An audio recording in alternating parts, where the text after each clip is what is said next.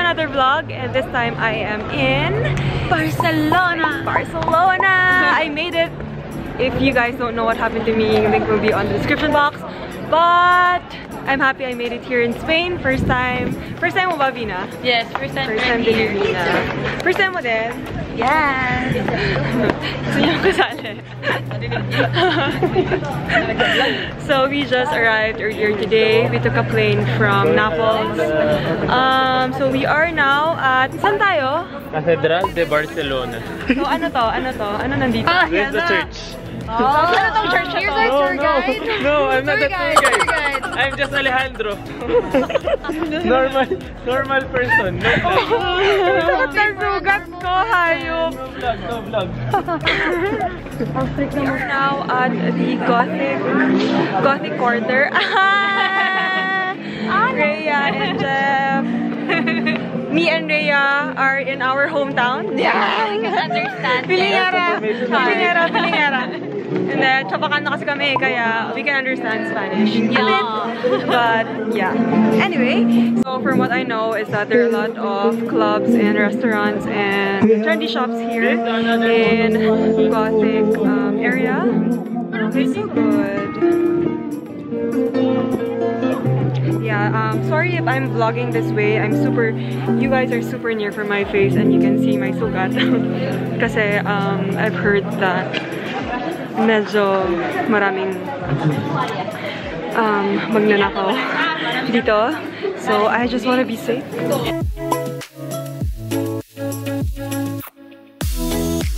Our next stop, well, it's not the next stop. At the end of that road would be this one. It is the, sorry, I have to read it. Medyo mahirap siya. It's the Palau de la Generalita de Catalunya. Oh my gosh, ang hirap. Palau de Generalitat. Anyway, so this is one of the This is one of the historical palaces here in Barcelona. That's all I know for now. Sorry guys. Hindi ako makapag-research. Ayoko maglabas ng phone. Ayoko maulit yung nangyari sa akin. Traumatized na ako. So we're like guarding her all the time. Yes. Like, yes. you can't leave our side. Eyes on you. Meron akong mga no, my friends are so nice. Ayan na si Vina. Yan ang simple outfit. Walang casual kay Vina. Oo, walang casual. Samantalang back. Oh, hiking. Guys, na-trauma na si Angel. Tignan mo naman. Sa akin niya pinahawak lahat. Pati yung camera niya. While she's taking photos. I'm taking over her vlog. And this is the Catalunya Square. Welcome. Look at the owner of the camera. Diba guys? And I'm her assistant. Her very, very pretty assistant. Signing out. Punta nga ulit tayong boat. We are gonna go shopping because today is one of our free days that we can shop around. Bukas pa kami mag-touristy stuff and the day after tomorrow and the day after tomorrow. But today we're gonna go shopping because, you know, if you want to go shopping, you love Zara, you love Mango, then you can buy them here in Spain, Barcelona, because I think it's cheapest here. But I'll let you know if it is really cheaper here in Barcelona.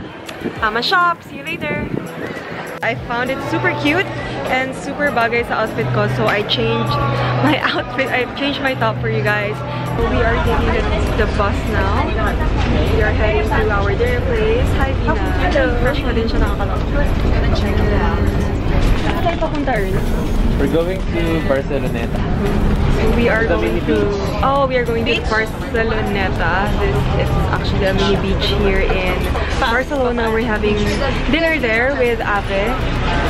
I'm gonna tell you guys later kung ano yung pangalan ng restaurant. Hindi ko alam, later na lang. So, I'm gonna keep my camera now kasi ayoko mawala ang camera ko. So, see you. at Barceloneta. Ang sabi? Barceloneta, parang luneta. So we just got here at Barceloneta. It's around 8:20 p.m. right now, and of course there's still sunlight. I'm gonna show you guys the view.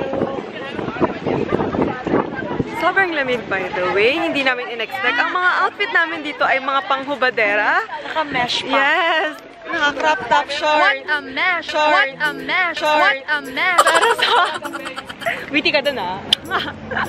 Pero sobrang lamig. Pero sobrang lamig. Oh my gosh, sobrang lamig. As in, paano ako magsisingsuit here? I know, right? Gosh.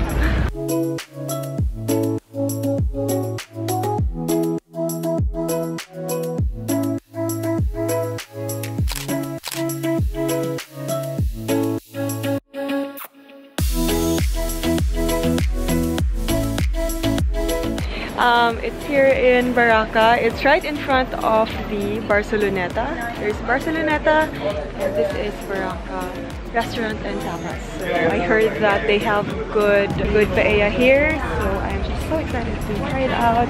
And I think my friends are gonna have some drinks tonight, and I'm just gonna watch them, like what I always do. Paella party, first night here in Barcelona. And 21.50 euros. That's how much? Wait. Something. 21.50. Yes, it's 1-2 pesos. We're sharing, the three of us. Sharing. Because Angel is just gonna eat like this. Pero siya sa kaliit-liit niya. I'm gonna finish half. Ayaw mo.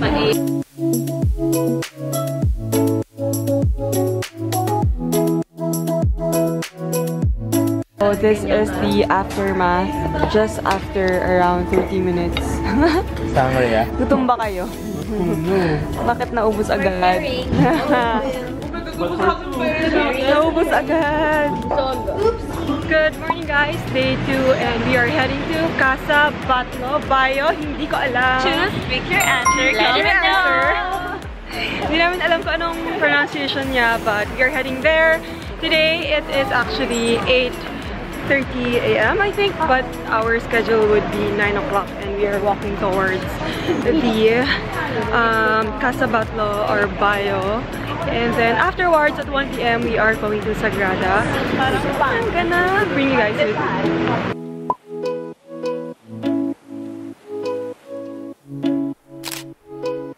We're currently at Casa Bayo. I figured out that it's called Casa Bayo and not Batlo.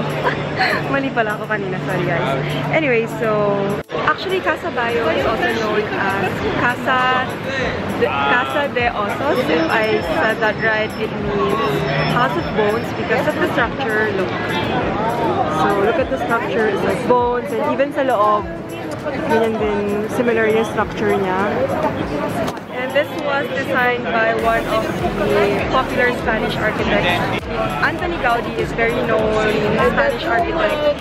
He is actually the architect of the famous Sagrada Familia as well, and I'm so excited to visit Sagrada later on after this one.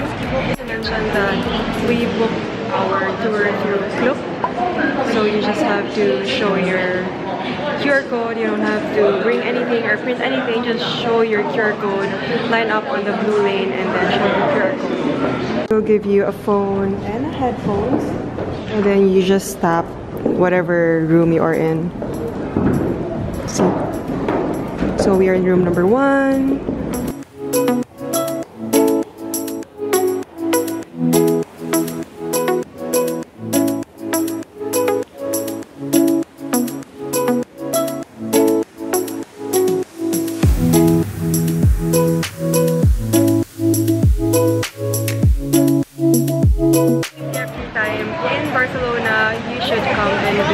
Casa Bayo. It won't take too much of your time. It's just a super quick tour, and you would appreciate everything because you would have a phone and the headphones that will guide you and will give you a bit of a background of everything in this beautiful house.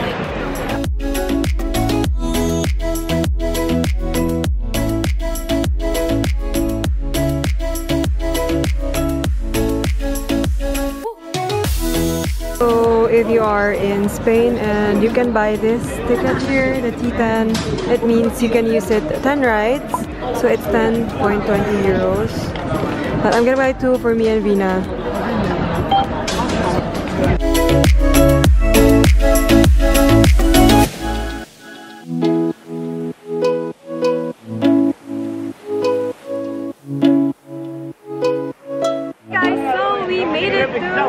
Sagrada Familia. Oh my gosh, this is one of my bucket list. I only see this on movies, especially the Barcelona movie of Castilla. Super beautiful, super huge and beautiful place. We are actually waiting for our tour at 1 o'clock p.m. We booked it through Club. We got the fast pass, but without the tower access, it's around 1,800 pesos through Club. We are meeting our tour guide right now. And our tour guide is over there. Yeah, she's there. Yeah. So basically you have to be here 15 minutes before the tour starts so you can meet up with her and with everyone else. And then you guys go inside all together. So guys, I'm gonna bring you inside. So kung makikita nyo dito mas dark na. So I think this is like the first part that was built. And ito yung side na kakagawa lang, and on the other side mas white siya. The construction of this church started around 1882 if I'm not mistaken by the architect Francisco de Paula de Villar, but a year after, which is 1882, he resigned, and that's when popular architect Antonio Gaudí took over to try to complete this basilica or Sagrada Familia. But then he died. When he died, it was only done parang quarter of it lang yata yung natapos when he died. So it took a long time for them to, you know, continue this church, and until now it is still under construction. Diba? Nakakagulat, ang tagal na. But they are anticipating that they will finish this basilica on 2026, and actually Sagrada Familia was also proclaimed as a minor basilica by the Pope around November 2010 if I'm not mistaken. So yeah, it is so beautiful and there's so much people here, and we're actually going in a while. We're just waiting for our tour guide.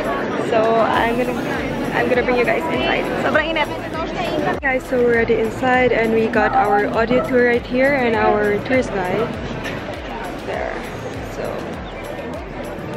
I'm closer now from all the details. Super nice.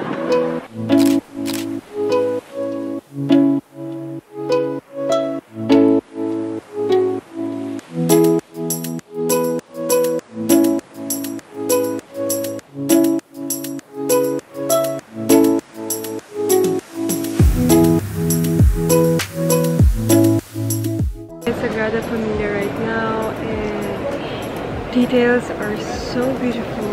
Everything is so beautiful. As in, sobrang laki niya.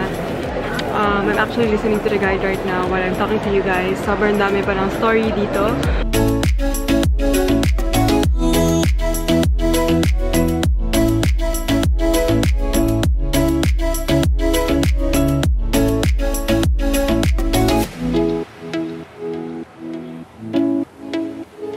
Our Sagrada Familia tour, and we are now at El Nacional.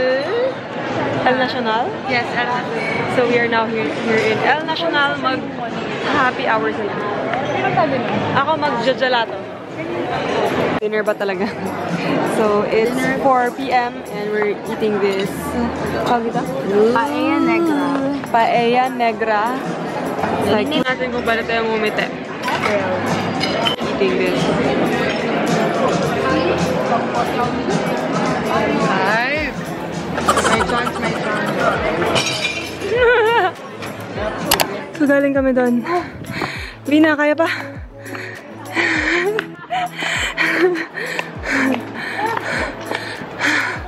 Ano? Kenny! We made it here at Parkwell with our heels. With the heels and the skirt and the long dress of Vina. You know, we made it. We are here. Palit ulit ako, but We just got in. We didn't have to buy any tickets because we booked our tickets through Klook around 580 pesos, something like that. So wala naman siyang any tour, as in like park siya. See? Maraming lakaran, so wag kayo mag-heels. Yeah. And so yung lakaran niya like up and down, like stairs. So dapat comfy shoes, but there's no such thing as comfy shoes for us. We didn't bring any And there's no such thing as casual for Vina and Kat. What's Oh, casual? wow. Is Oh, that a word? sorry. Let me check. It was actually built around 1900s and located at the Carmen Hill, if I'm not mistaken. And look at this place. It's so nice. This park is actually composed of garden and ceramics and architectural elements. It's super nice actually. Pero mas maganda siya kapag wala masyadong tao. Pero at this time, around 9 AM, medyo marami na siyang tao. So, anyway, back to Parkwell. This was actually built around 1900s, and guess who is the architect? Gaudi again. It's my He is that good and that popular. Gaudi, if hindi nyo nakita yung first part ng vlog, Anthony Gaudi is also the architect of Casa Batlló and Sagrada Familia and Parkwell. He is that good, and around 1984, this... Know your history, guys. I am listening to her. She's my tour guide. Thank you for the info, Angel. Around 1984, this Parkwell was actually proclaimed as World Heritage Site under the works of Anthony Gaudi. Galing. Hanggang dun lang yung alam ko. Wait na. Galing na. Wait, magbabasa muna ako, guys. Teka.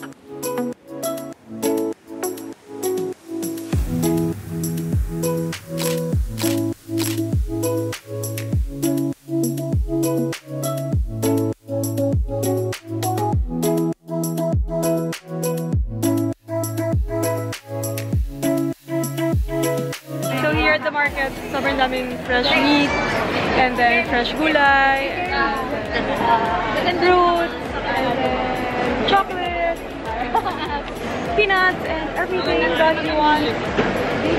Hi pa! Hello! Paella again! Oh my gosh! Angel's eating rice. Yeah, no guys, I don't eat rice, but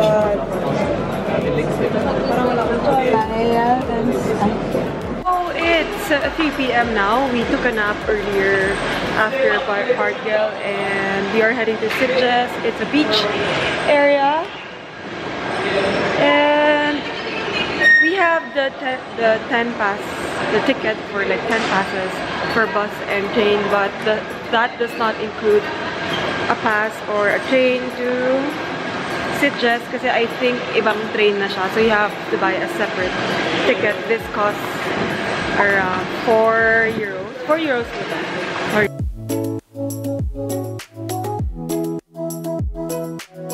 So we just got in the train, and I'm talking like this kasi everyone's so quiet, so I don't want to disturb them. Anyway, we got a nice seat. Got me, Maria, all in one row.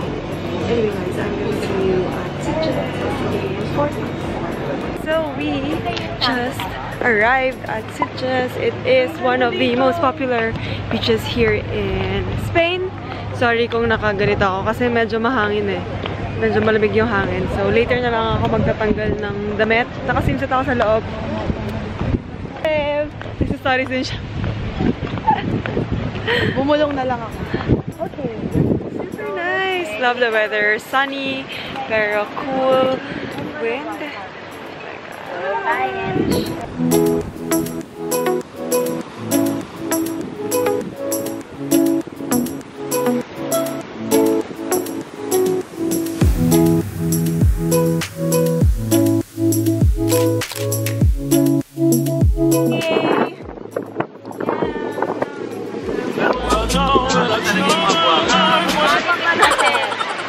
Talaga ano na eh. Good morning guys. So today we are going to Montserrat. Kita-kita yung sugat ko. So this is the ticket. We booked it through Klook around 2,900 pesos. It comes with a shuttle from the city all the way to Montserrat. And I think there's an audio tour as well, or we have a tour guide kasi binigyan kami ng parking. Anyway guys, I think it's gonna be around 1 hour drive all the way to Montserrat from the city. So I'm just gonna see you guys there kasi matutulog muna kami, lalo na to. So actually guys, kung napansin na, 4 lang kami. Kasi yung tatlo. Kasi pumarty kami kagabi, pero ako na ang buhay. Pumarty sila kagabi. Siyempre ako tulog lang. Siya ito lang yung nabuhay. Sabi. Patay pa ako ngayon. Made it to Montserrat. It is actually a multi-peaked mountain.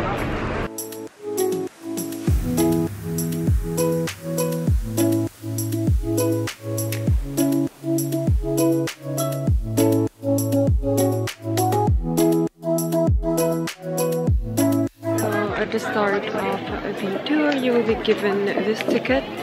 One is for cookies or coffee or something like that, so you can get it for free, and they will be giving you a map as well, so you won't, so hindi ka mawala. Ganun daw siya kalaki, mawawala ka.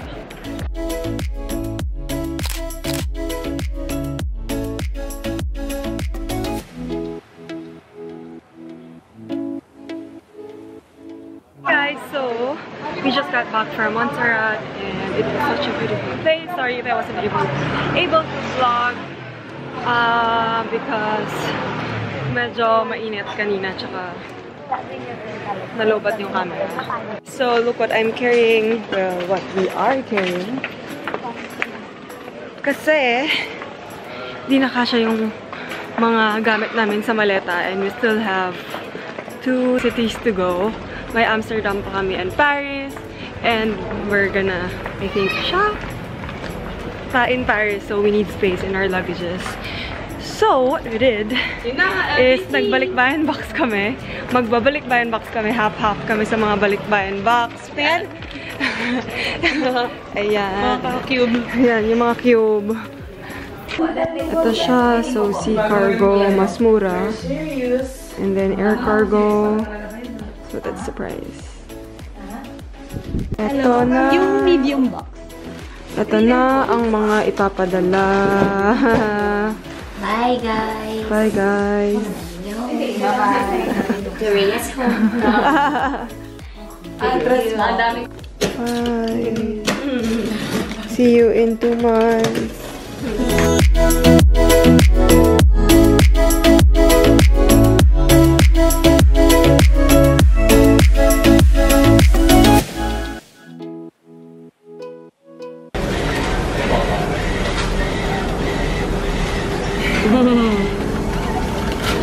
Where's your bed?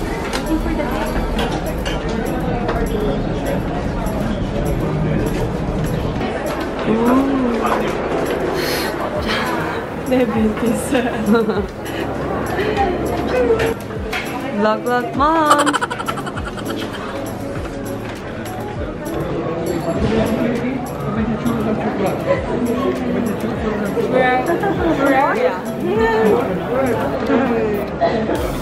Sarap. Ano nga to? 230 euros. Isang buong chocolate. Pwede ng hot choco in the morning. Okay guys, kain na kami. She's feeding the birds. Aww. Leaving Barcelona with Venus specialty. Ano yan? Anong klaseng egg yan? Ang kung gusto mo sunny side pa. Akala ko ba half cook. Oh, ito okay kayo. Wow!